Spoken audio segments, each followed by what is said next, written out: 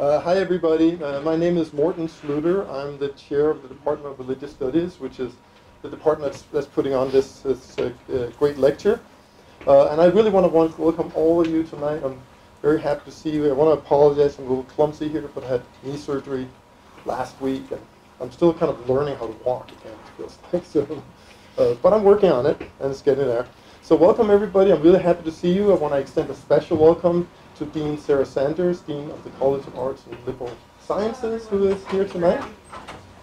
And of course, I want to welcome John Shallman, who is our speaker tonight, who's going to speak on his, among other things, his book, Return to Siberia, which there are still a few copies out there, I think, and I think you'll have a chance to pick it up after the reception. After the talk. But we are going to have a reception as well. So there's going to be a little bit of food and drink out there after we finish this talk. So do stay around. You'll have a chance to talk to different people, maybe a chance to get John to sign his book, and so on. So I'll definitely recommend this. Okay, so I'm not going to introduce John formally because I'm going to let another very important person here tonight, Jay Holstein, do that. Now, Jay, you probably all know him. He is kind of a legend at this university. He's been teaching at the University of Iowa for 52 years now. And sadly, he is, at the end of this semester, retiring. But happily, he is actually going to be continuing teaching his signature course, Quest, for which we are really grateful. And this, partly by the help of John Shallman, this is possible. So I will now let Jay take over, and I'll sit down. Okay, thank you everyone. Yeah, 52 years. Goes by in a blink. Don't waste your time, I'm telling you. I remember driving to Iowa City thinking, maybe I'll last here 2 or 3 years. Then I blinked, and now it's 52 years later. I thank you all for coming out on a nasty night like tonight. It'll be worth it because I get you introduced not only someone who has been a great friend to Jewish studies at this university, but someone who I found out is a friend of mine. We had lunch yesterday. Me and my wife had lunch with him. He's a great guy who has done great things. I mean, we're not talking little things. He has done great things, and I'm not even talking about one day by chance finding himself in the next urinal to Barack Obama as Barack Obama was trying to decide whether to run for president. And I'm not even talking about that, although I have to admit that's it. That's pretty impressive. He's here with his wife, his children. He's I'm no good at introducing people.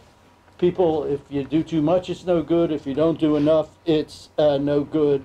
I really appreciate the presence of the dean. That alone should tell you something, that the dean has appeared for this. I welcome Jane Van Voorhees and Kate Metcalf from the University Foundation. It's not called that now, is it? It's called, okay, and they too have been friends of mine, friends of Jewish studies for 52 years. From time to time, we ran out of money. The Jewish chair was always funded by private funds, and they were always there. And they raised money with dignity and class, making it seem as if they were lucky to give to something like this. And so they were. Jewish studies was first taught at this university in 1933. You get it? 1933, the year Hitler came to power, and it's persisted. It's I get choked up about it. I can't believe that the university has embraced this, and that the people of the university, there are not a lot of Jews in this university. There's no reason in and of itself to have a chair of Jewish studies, except there's a reason. Without Judaism, no Christianity. Without the Hebrew Bible, no New Testament. And the people who have held this position, and if you don't understand one other thing and understand this, your presence here will be worthwhile. The people who have held this position are widely dissimilar. Jews don't come in one stamp. Jews are multifarious, but they have embraced this country. My grandfather came to this country at the turn of the century. When he got on the wrong ship, he couldn't get in the Latvian army because he was circumcised and they weren't accepting Jews. And he was just wandering around. And he thought he got on a ship to Europe, and he wound up in the United States of America with not a penny in his pocket. By the time he died, he had the largest trucking company in Philadelphia. That's not it. He loved this country. He loved baseball. He loved everything about this country. Extraordinary country, and we must do. Listen, we must do everything in our power to keep it whole and sane. And universities are our first and best line of defense. I say thank God for the University of Iowa, but I understand this is not a religious occasion, so I'm going to say that. Now, John Shallman has made a name for himself where it's hard to make a name for yourself. He has done it in Los Angeles - Hollywood.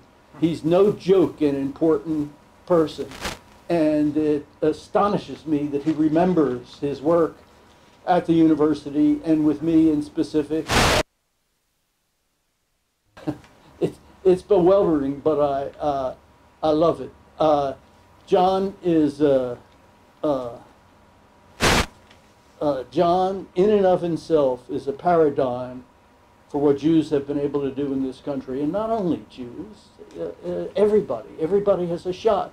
It ain't perfect. We ain't perfect, but I don't think there's any place like it on earth.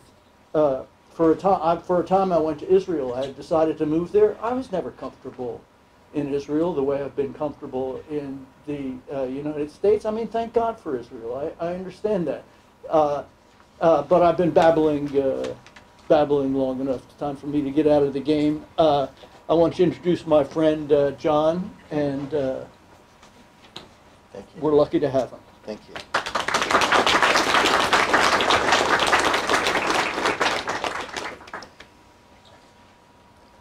Can you hear me?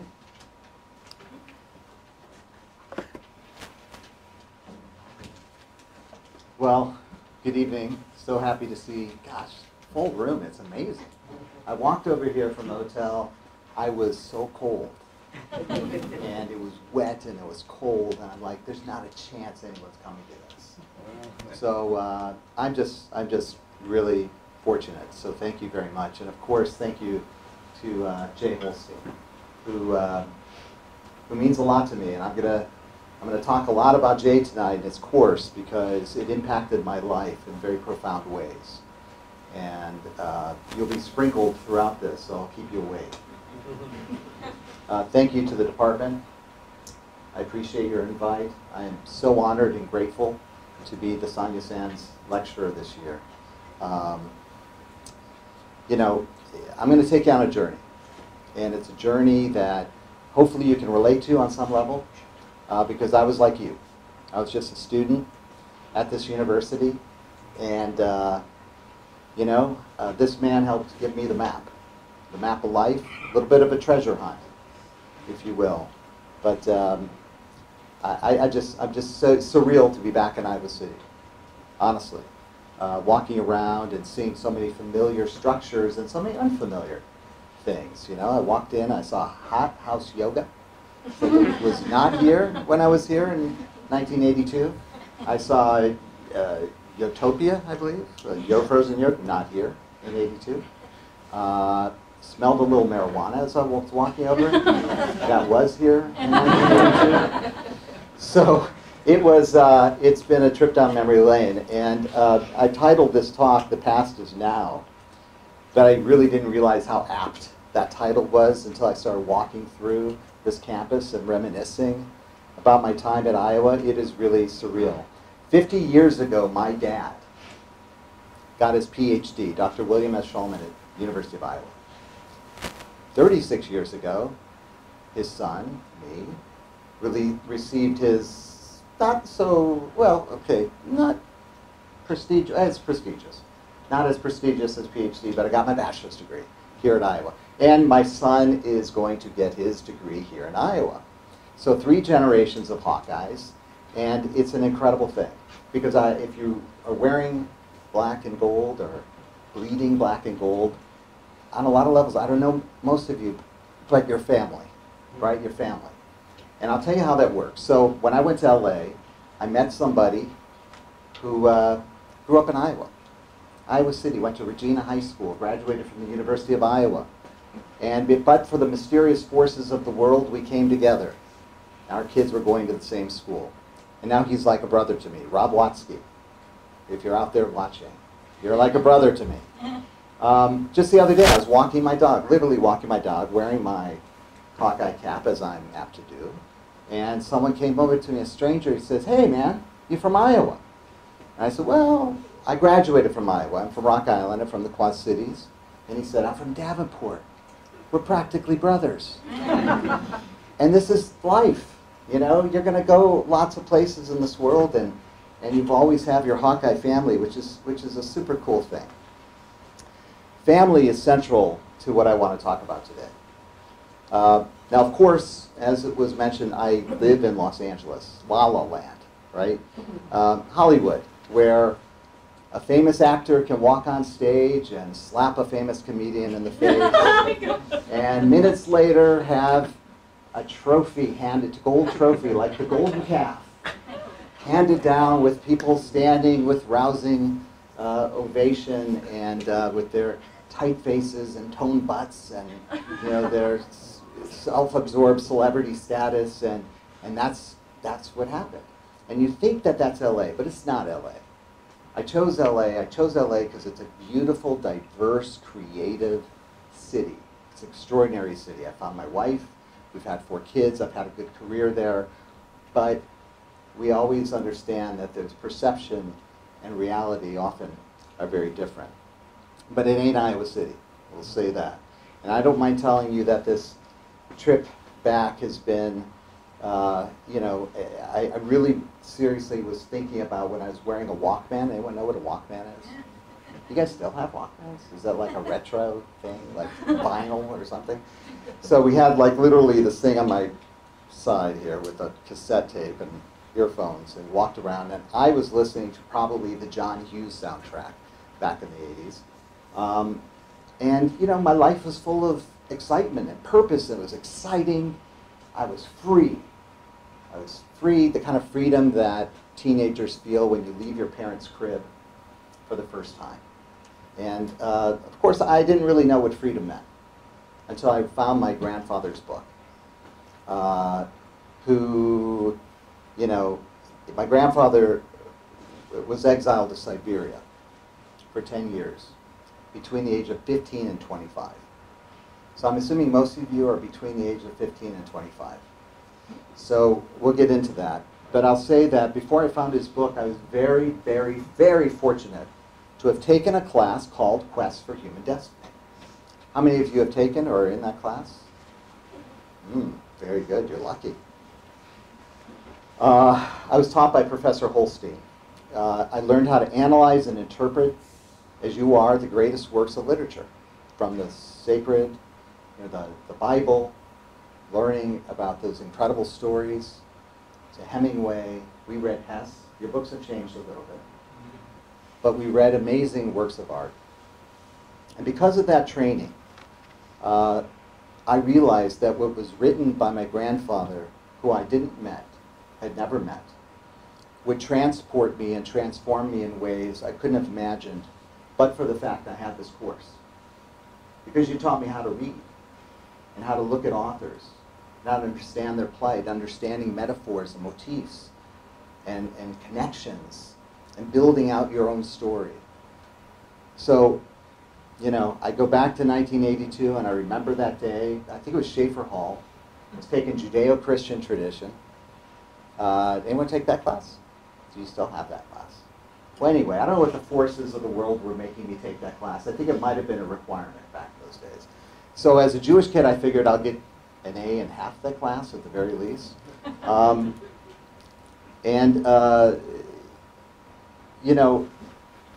I'll talk about being Jewish for a second, because I grew up in a Jewish family, but I grew up in Rock Island where there weren't many Jews. And I was typically the only Jewish kid in my class. And I wasn't walking around telling people I'm Jewish. I wasn't like wearing it. I was, you know, hello, how do you do? I'm John the Jew. Nice to meet you. Shalom to you, sir. No, that wasn't me. I was kind of keeping it in. I was holding it close. I didn't want to be different. You know, kids just don't want to be different. I didn't want to be held out. I overcompensated. I was smart, but I didn't want to be nerdy. I wanted to do sports. I don't want to do tough sports. I wrestled. I played football.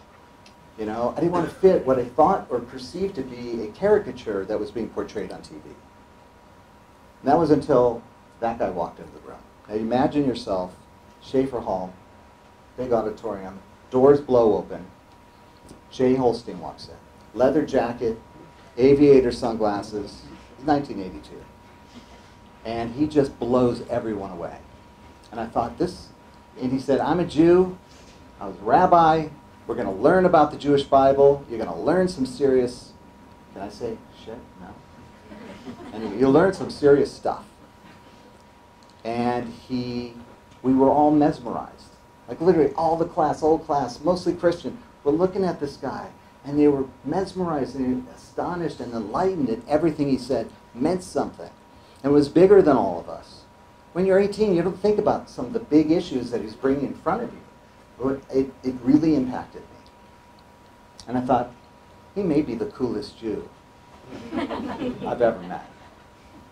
And I have to say that, you know, I would go on to take other classes from Jay, but I was proud of Jay. I was proud to be in his tribe. And I was proud to be a Jew.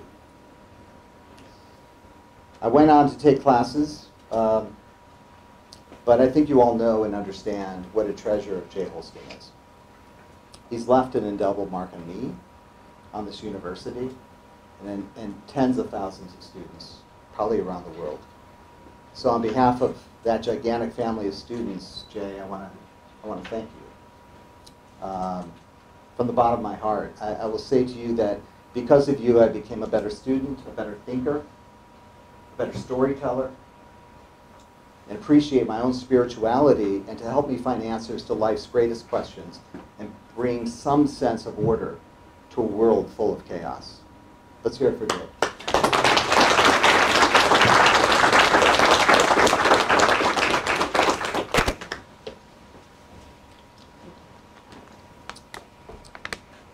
Right now, the world is full of chaos.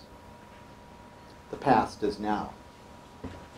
It's 2022, but it could be 1918, or it could be 1939. War rages in Europe. Political unrest and corporate greed threaten the fragile fabric of our interdependent global community. A rapidly mutating virus has caused a pandemic that has claimed millions of lives. Poverty and homelessness abound, wealth gaps continue to grow, all while technology advances brilliantly. But at what cost? Another terrible world war? Let's hope not. Let's hope we can learn some lessons from the past to help us in the now. That's what Professor Holstein's class taught me. And that's what my book, Return from Siberia, is about. I'm going to click a little, short little, the publishers did this thing, and it's all right. I don't know. We'll see what you think.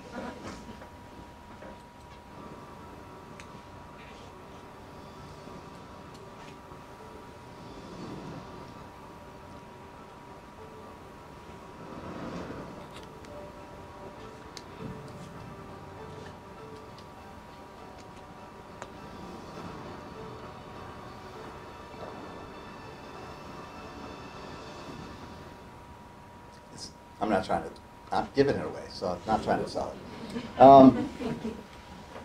The past is now. But it was then too, right? So what do I mean by that? I mean that each and every one of us are a living legacy of the people who made history, who came before you, who survived enough of the calamities that history threw at them, war, famine, exile, disease to create you. That's the one of many things we have in common in this room. Our ancestors were there at the beginning of recorded history. They had to have been, right? Somewhere. Think about it. When the wheel was invented, when Rome fell, when Einstein imagined light as a particle in a wave, and when the US bombed Nagasaki and Hiroshima to end a war that raged and bled all over the world, our ancestors were there. Have you ever spoken to a Holocaust survivor? Or a Japanese American whose family was interned during World War II? Have you ever talked to your parents or grandparents about what it was like when Neil Armstrong took that giant leap for mankind? To live through their eyes just for a moment.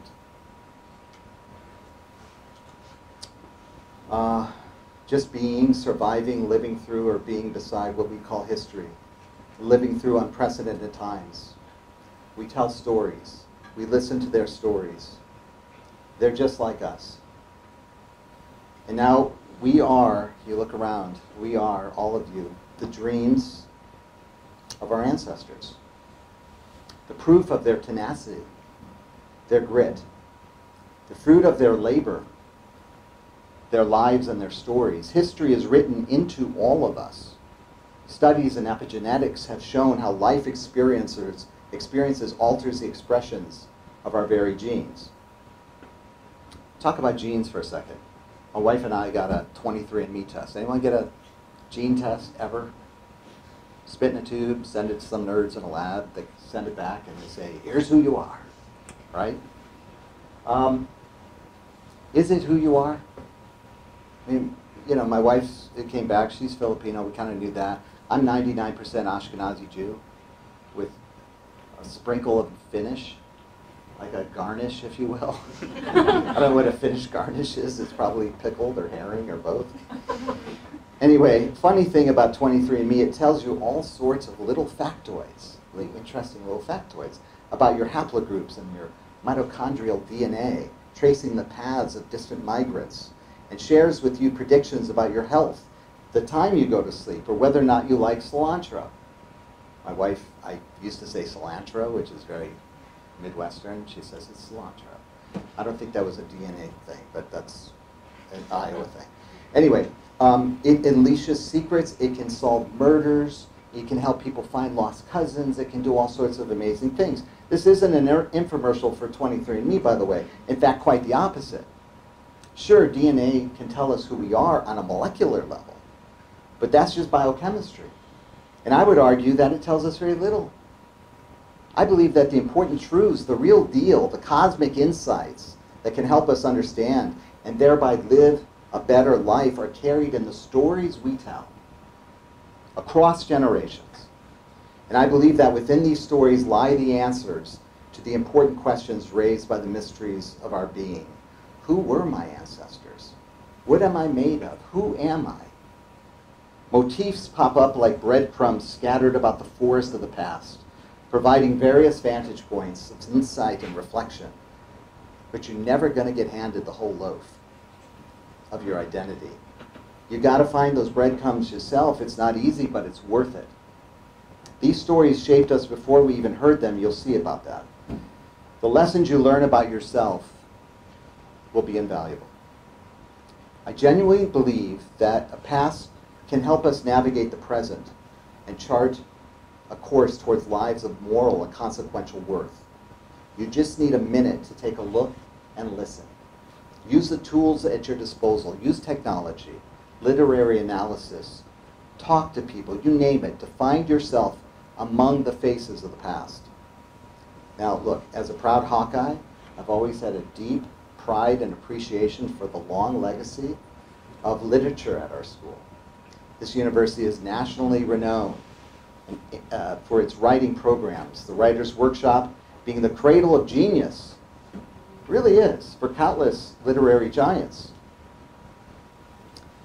I never thought I'd write a book, even though I came from this great school where they're writing books and being. I never thought I would. I'm a political consultant. I work with governors and senators and Congress members. I do crisis management, PR for celebrities, athletes, Grammy award-winning musicians. I advise, I strategize, I solve problems, I fix problems, I console. In fact, I do a lot of that.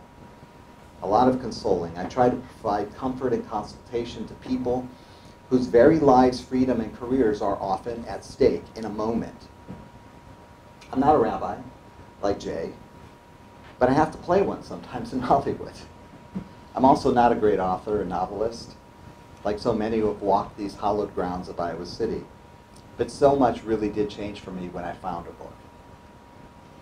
Memoir, bound in dark blue with 2 pictures printed within of a young man, just a boy, about your age, freshly bandaged after being shot, with very familiar eyes popping out of the page. Those were my eyes. The other picture was the same man, older now, cloaked in thick furs, dark against the endless white snow. My grandfather, Joseph Rako, a socialist organizer who was exiled to Siberia and later emigrated to the United States just before World War I. Now, look, I grew up hearing stories about this guy. He's my grandfather. He's my mother's father. And the incredible stories that were told were bittersweet because I never got a chance to meet him. He passed away when my mom was 16 years old. But his memory was imprinted on her heart, clearly. As were the tales that he regaled her with about his life of exile and adventure. Joseph was exiled to Siberia, shot not once but twice, and forced into hard labor as just a youth on account of his radical political belief in equality. My mother's father was also a poet and an activist, a man who wrote impassioned letters to the editor about hot-button issues. We might see these in tweets these days, but she was obliged to memorialize them in an old typewriter that he dictated. He was a kind man with a big heart whom she loved to sketch. I knew this much about the husband of my only grandparent I ever knew, my Grandma Rose, my tough, Yiddish-speaking, son-loving, pie-baking, joke-telling force of a grandmother. But who was this man she was married to? What did he dream about? What led him to live the life he lived? What helped this teenage kid endure 10 years of suffering, exiled from his family to the farthest reaches of the world with no hope of escape and no assurance of survival? Imagine spending those years, 15 to 25, in Siberia, not for committing a crime, but for having an idea about a more just world. I acquiesced to the fact that I likely knew all I'd ever know about a man whose sacrifices allowed me to live a life so different from his, until the day I found the book. And finally, I thought I could hear his voice. I could understand the nuances of his life and his sense of humor. There was one problem. The book was written in Yiddish. People know what Yiddish is? It's kind of a tough language to interpret. It's written in Hebrew letters, and it was a challenge. So I'm like, what am I going to do? How am I going to get to the answers to these questions? So my wife and I happened to be driving one of our daughters to school, dropping her off in Amherst, Massachusetts. She's going to Amherst College. And we're driving, and we see a sign, literally and figuratively. It said, Yiddish Bookstore and Museum, right on the road. Holy shit. We gotta go. So we turned off the road, we pulled in, and I said, can you find somebody? I've got this book, it's written in Yiddish, it's by my grandfather, exiled in Siberia. Can you find, is there anybody? She said, yeah, that's what we do. So we found someone, and he interpreted the book.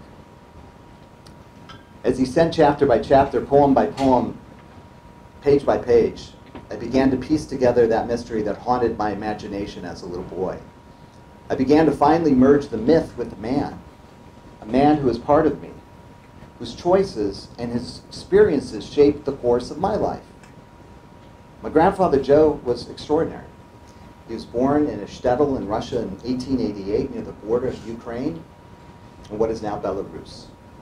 He loved music. I learned he loved music through this. I even learned that he would pluck, he'd face the wrath of a donkey, but he'd pluck the tail hairs to fashion a fiddle because he so loved the sound, the melodies that he could make. Turns out his love of music was passed on to his daughter, my mom, and to many of my siblings, and even to my own daughter, who's attempting to be a professional musician. He fought for equality and he raged against injustice, even as a child. The rabbi who taught him his letters was abusive to his students, which Joe had no patience for, so he chose to engage in child labor rather than stay in a classroom, a stuffy classroom, where his hands and face were the targets of smacks. It rings a bell with me about my early passion in politics. And speaking of heads, he had a big one apparently. He said he was known as Narodsky Golovoy, Russian for the head of the people. The fact that he wrote it in his memoir proves he had a self-deprecating sense of humor, which I share with my siblings and my children, maybe sometimes to their chagrin. As a youth, he was pulled towards the Russian socialist movement, thanks in part to the influence and activism of its older sister. Not just brother, his older sister was leading the activism. The Bolshevik Revolution was still far off, however, and the Tsar's crackdown was uncompromising. He sacrificed for his family. He took the fall for his siblings' revolutionary activities, and he was ultimately sentenced to 10 years exile in Siberia. Now, Professor Holstein always talked about how the best writing is iceberg writing, right? Hemingway framed it that way. Much of the meaning, maybe the enormous majority of it, is buried below the surface. We talked about ironic communication, symbols, metaphors. These were the breadcrumbs I needed to follow. So in a sense, Holstein told me how to read this thing, to look at the reading as a means to help you find your own way. Each book we read in your class, sir, acted like a flashlight illuminating a path in the dark. And every book he gave us helped open the world, open our hearts, and into our souls. My grandfather's memoir was a fiery meteor, splitting through the night like the one he actually witnessed in Siberia. I'm going to read a quick passage.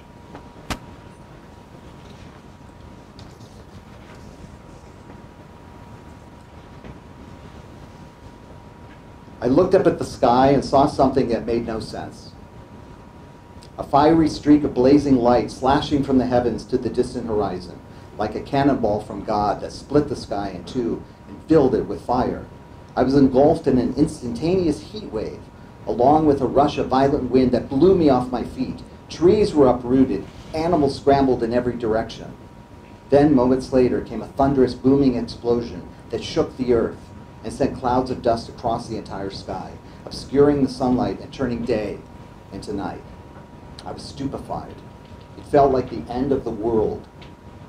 I stumbled back to the other villagers, physically shaken but uninjured.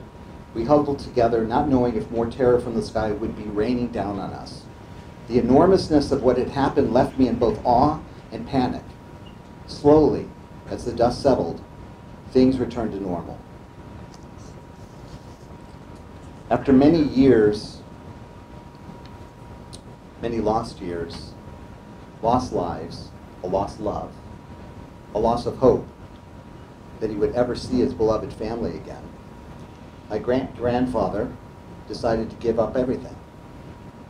He decided to go to sleep forever in the frigid winter snow. Here's what he wrote. With these heavy thoughts infecting my mind like a cancer, I rose slowly from my bed one night. With a great emptiness in my heart, I wandered out. Wind whistled around me. The snow was thick.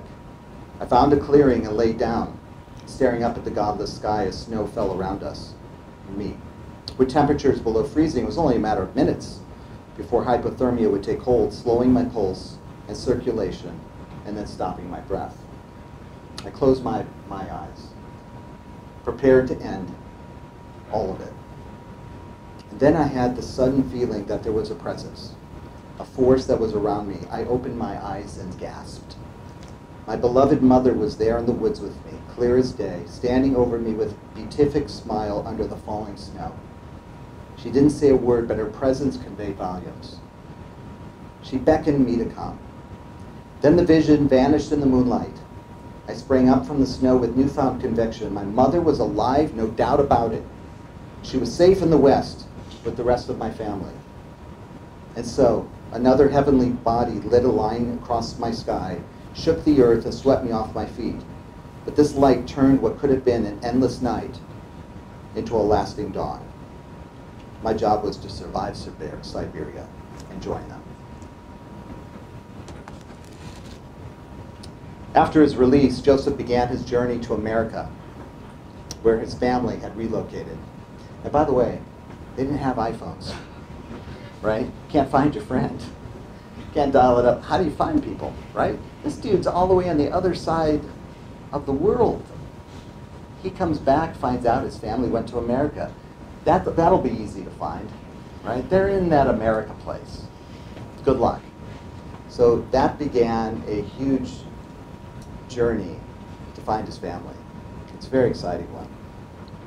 When he rolled in the boat passing the Statue of Liberty, he wondered whether Emma Lazarus's promise of a new life to those yearning to breathe free will come true.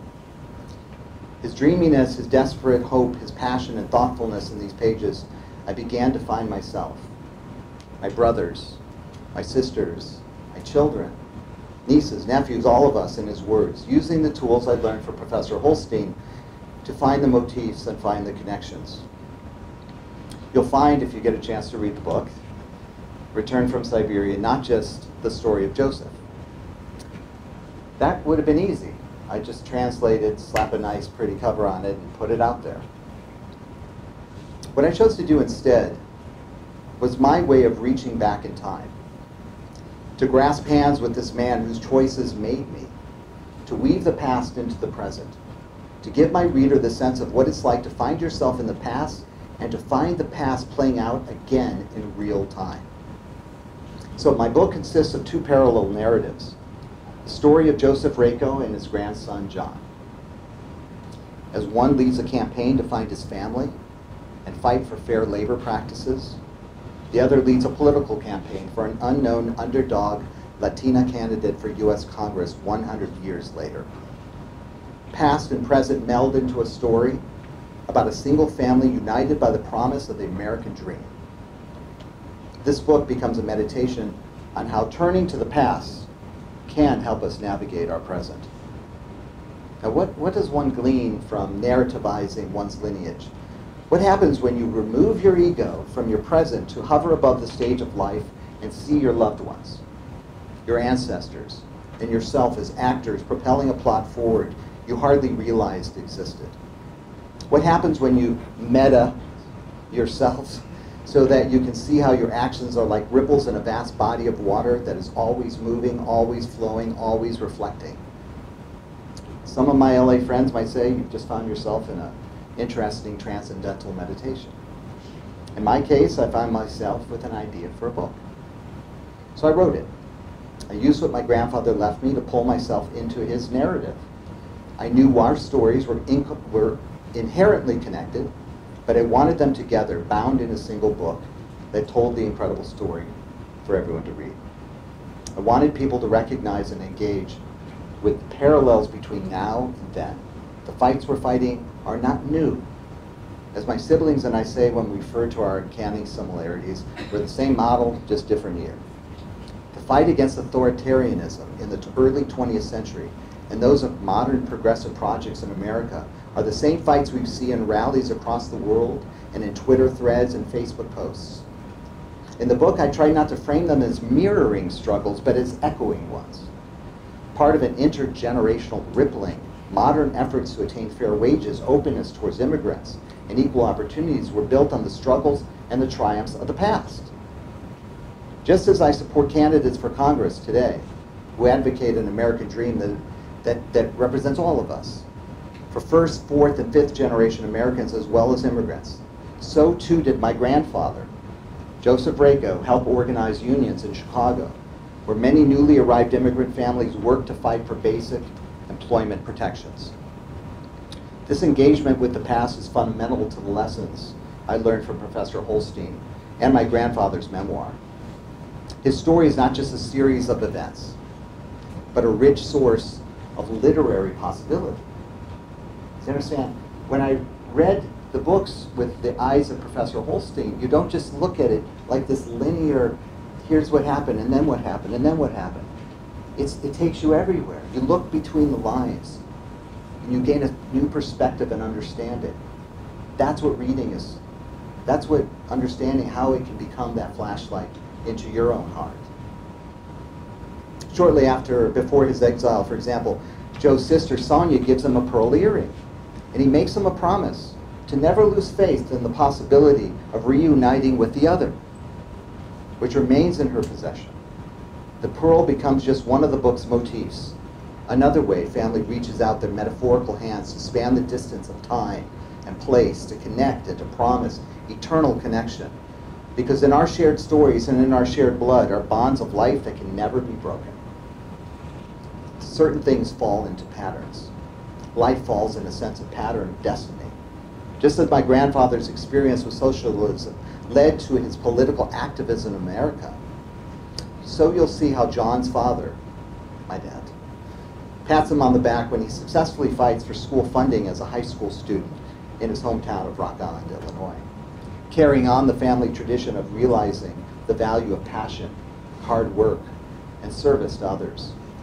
And just as Kismet gives Joseph an enduring source of hope, as chance encounters with beautiful women and asteroids and pearls remind of that trail of breadcrumbs sprinkled by God, so Kismet is a guiding light for my entire family. Now, one trusts that a century hence, yet another generation will find within it the stories that precede their lives and enduring lessons of love, survival, and honoring one's past to guide them on their own journeys. My grandfather's story showed me that I was not alone in my quest. I was part of his, and he became a big part of mine. It's a continuum. I learned that my life is not a novel. It's just a chapter. So here we are. We're here together in Iowa, in this room, but in a cosmic sense, quote Sagan, we're on this planet together. It's a mote of dust suspended in a sunbeam, alone in the vastness of space, but held together by bonds as strong as the gravitational force that pulls us to the core of the world, held together by love, loyalty, and family. We are the stories we tell. Our stories inform how we think of ourselves and, in turn, how we treat each other. It's important to understand. One of the greatest examples of ironic communication with the authors of the Bible. By the way, I didn't know there were authors of the Bible. I went in thinking, God wrote it, right? I said, no. These are really smart people. And they had stories to tell. You had to read between the lines. God created a man and a woman, Adam and Eve, and 2 sons. You think they didn't know they couldn't populate the world with the parents of 2 sons? Right. They must have meant something else. We had to be smart and look at this. They must have meant something else. What did they mean? If all humanity comes from a single set of parents, what does that make us? Anyone? If we all came from a single set of parents, what does that make us? Family. All of us.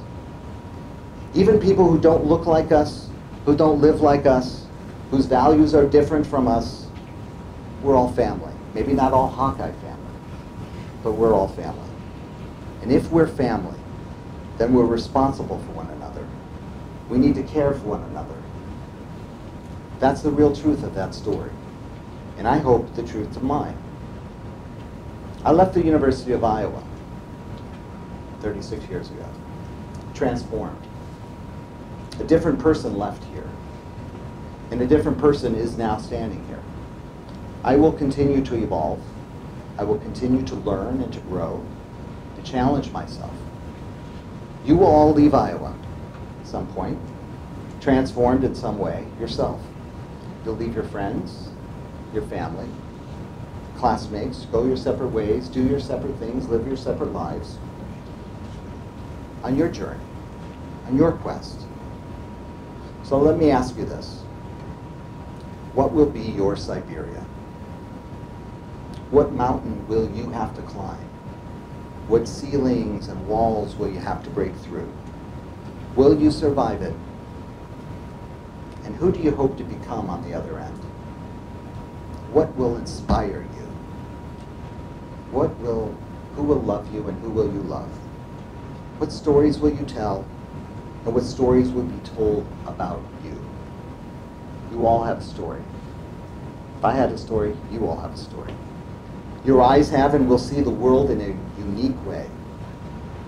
So find a way to share what you know, what you've discovered. Talk to your grandparents, your parents, Professor Holstein. Listen and learn. Tell your story and tell their story. Contribute to the world that which is precious, beautiful, and yours. Write a book. Write a novella. Write a poem. Make music. Make art. Touch the world in a special way. As the Bible teaches, you were created in the image of the Creator, so there is creativity in you. And there is great joy in creativity. The past is now. And real success is not measured the way I think you think it is. I'm around a lot of really super high charged successful people. I am. The ultra rich, the powerful, famous. But all that crap doesn't mean anything. There's another kind of success. It is not the success of achievement, advancement, or acquisition. I learned from my grandfather's exile to Siberia that the journey toward this kind of success does not follow linear logic of economics, of investment and return, but a moral logic, which is paradoxical. You give in order to get. You sacrifice in order to gain. In empathy for the suffering of others, you learn the power of the self to heal. Only in losing yourself will you ever find yourself. Humility helps us become painfully aware that we are not the sole authors of our destiny. You are not self-made. You are the product of myriad acts of self-sacrifice by others who created you and who created this world. You are not assured of opportunities, but you can build those opportunities. Out of humility and out of gratitude, everything grows and you have the greatest potential. So, with great humility and gratitude, I thank my Hawkeye family for indulging me tonight and riding along on this little CAM bus journey. And so I thank you, and I'm happy to answer any questions you might have.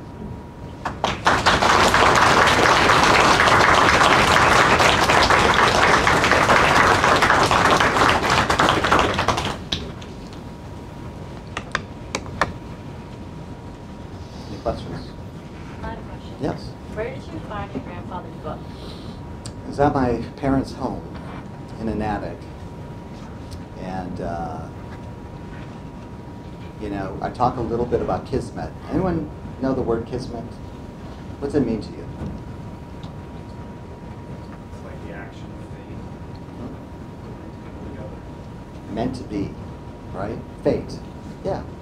Kismet, we talk about this. How did I wind up in this man's class? There's so many other options provided by the University of Iowa. But I found myself there, and I find myself here. A big part of my journey was that. A big part of my journey was finding a book. And thank God. Right. Any other questions? Yes? What was your favorite book that you read, either in Quest or just in general? Ooh, that's a good one. You know, it's interesting because in Quest we read so many interesting books. I really loved the Hemingway component of our class discussion for some of the reasons I discussed, where you know the metaphors and you know the Old Man and the Sea. Of course, are you reading it now or you've already read it? Yeah. I love the Old Man and the Sea. One, it was short, so I really liked that. When I was in college, I was like, don't give me War and Peace, man. You know, just the war part of the peace part. I loved Old Man and the Sea. I thought it was a really moving book, but it was also everything connected, right? So it was just a genius way to put together a class. By the way, he stands up here. Has he told you it's a little nothing class? It doesn't teach you anything. It's not really important. It's a little nothing. Yeah, that's bullshit. It's a huge class. It's a really big class with big questions and big possibilities. It opens you up to everything. I mean, from reading Ecclesiastes, you know, when you're 18, you don't think you're going to die. You're just like, what are you talking about? I don't want to think about that stuff. But you know, it's very meaningful. There are so many books. To Kill a Mockingbird was really meaningful to me. I read it at a young age, and it just sort of imprinted in my being who I wanted to be in my life. But there are so many great books, and you know, the fact that I had a chance to write one was really cool.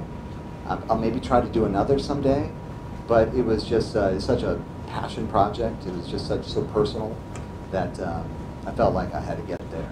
I think there's a book in every single one of you, by the way. There is a book.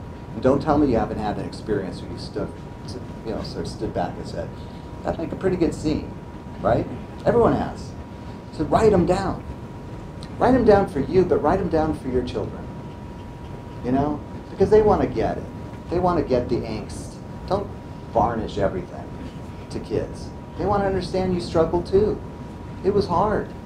Life is hard. If you tell them it was wonderful, no problems at all, and they're going to always look, why am I so messed up? Because you didn't tell them that you were messed up too. And that's what being a human being is. Any other questions? Yes? Oh, it's just went my eye there, sorry. Oh, actually, it's right behind you. Oh. But now you have to think. Life is hard. It is absolutely crushing. And reading that book, there were parts of it that were just overwhelming, and I found myself thinking, how does he go on? How does he do that? And I know part of it is, I think when he was in New York City, there was this reflection he had about the kismet, you know, having the eyes to see kismet, having the eyes to see something is part of what empowers you to keep going. But I think about that on the one hand. I think about your work as a crisis manager, a political consultant, where you are facing overwhelming, crushing experiences where people, and it seems to me one thing that you need is confidence. To keep putting one foot in front of the other, to go forward, to somehow believe there's a horizon you're going towards. What do you say to people in your work now as a crisis manager and as a consultant about confidence? How do you help, what can help someone build confidence? Yeah, it's hard. I think ultimately we try to help people find their passion. You know, what is it you're really passionate about? Where there's no excuses. What are you following the pathway that really makes you happy? When you're happy and you're feeling enriched and there's joy in your life, you're more confident. When you're heading a direction that people may want for you, or may have expected for you, and to not meet that expectation can be really debilitating. So with people I talk to in my career who have crises in their life, often it's because, you know, they have expectations that are unreal. Will my next record hit #1? How many downloads? How many this, right? Will I win an Academy Award? Will I do all these things? The expectations, the competition's so intense. If you can extract people from that world, say, hey man, like we're trying to do here, life is way bigger than you, right? You aren't the center of the universe. Chill. It's okay. Fail. It's fine. As I said at the end here, that's how you become better. You find yourself when you lose yourself. So giving people the okay, it's okay. It's like, what's the worst thing that can happen? Right? And if you can accept that, if you can learn to, I don't want it, but I can live with it, they can go the other direction very quickly. That's my experience. My grandfather's experience of trying to find, following the breadcrumbs of God, right, Kismet, is he was not a religious man. He wasn't a religious man. He had really bad experience in Hebrew school. He got beaten up because he couldn't pronounce things correctly, right? So he said, forget that. I don't want to do that. I don't believe in that. He got a really bad, unfortunately for him, a bad sort of shake on Judaism. That was okay. He had a different kind of religion, right? His spirituality. It took him to a Lower East Side synagogue when he had lost everything. He felt he had nothing. And it renewed him for that next battle. He was constantly having these incredible moments where it was over and something would happen. Some light would shine that would keep him going. Ultimately, to be able to reunite with his family. I don't want to give it away, though. Of course, I'm here, which means he must have reunited with people to make me. Never mind. Any other questions? Yes? As a great storyteller, what do you make of our current situation in the United States, where it appears to me that groups of people are living in very, very different, mutually unintelligible stories? Some of them seem to relate to facts, some don't, to the point where we don't even know what facts means. So I think you're so right. I think we need to be able to tell a national story of this unraveling. It's just, it feels really devastating. This is a little bit of an iceberg question you just asked. There's a lot to that. I know what you're saying. I spent a lot of time with elected leaders, and I'm a Democrat. But, that doesn't mean anything on a lot of levels. I'm an American. I'm a human being. I care about people. I care about a better world. I want to protect our environment. I feel like I should leave this world better than we inherited it. We have a lot of work to do on that. And a lot of people don't believe in the same thing. A lot of people are operating off of different facts. And there's not a lot we can do other than educate the hell out of people early. At the end of the day, you are a product of your education.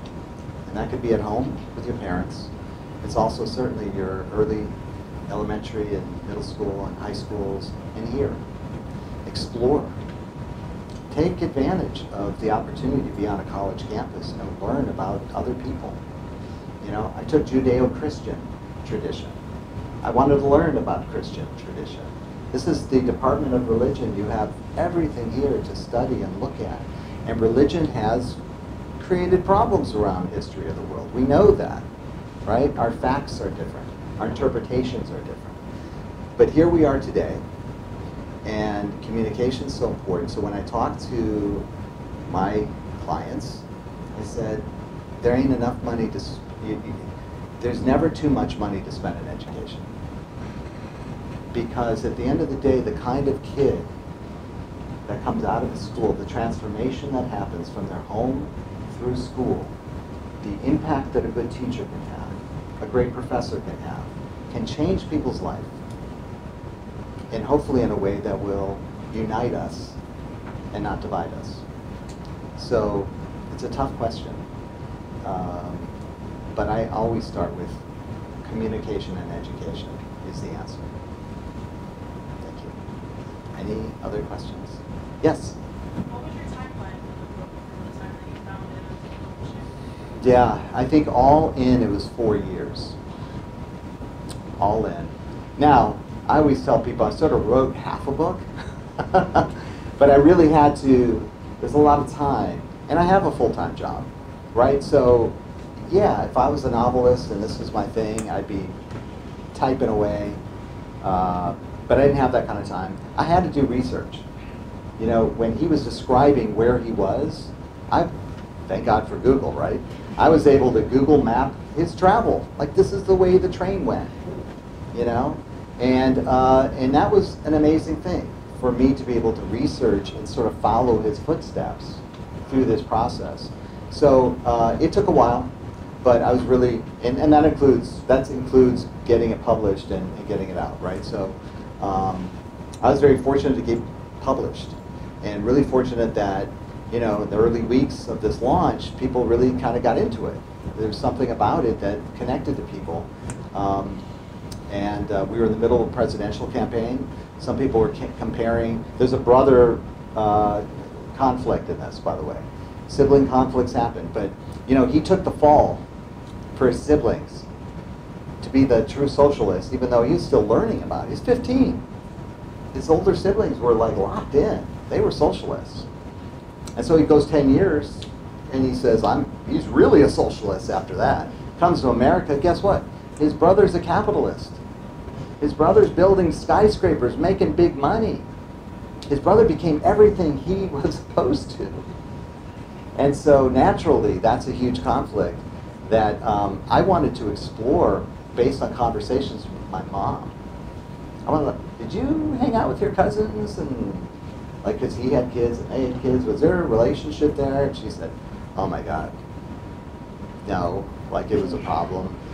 And literally, there's a wing at the Chicago Art Institute named after his brother, who changed his name. And it's a very interesting story, but I really wanted to get every nuance about it, so it took a little time. Any other questions? Cool. Gosh, you guys are smart, and I so appreciate your being here. I know you could be other places. Maybe some of you, it was a homework assignment. I hate being a homework assignment, but do your assignments. No, really, really, really glad that you guys had a chance to come out. My wife just whispered in my ear that she wants to ask who should play. Yeah, who would you cast as your grandfather in the film? Yeah, now we're talking. Let's see. You know, it's been suggested by my children that Timothy Shallman. But I'm like, isn't he in everything? I'm open to suggestions, so I feel free. It's got to play somebody who was 15, and maybe they transition to 25, and then, you know, we don't go much beyond that. But yeah, I'm open to any casting suggestions, or any casting agents who might be sitting here, lurking, interested. You guys are amazing. Thank you all so very much. Thank Join you. us.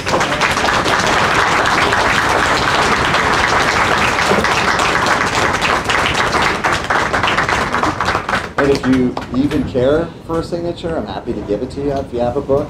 We handle a limited number, and it's really strange because they're having to do a second printing, which is really good news for an author. Like, we ran out. But you can find them on Amazon. If you didn't get one tonight, I think they're a lot cheaper than they were. Great. Okay, and also don't forget we have some food and drink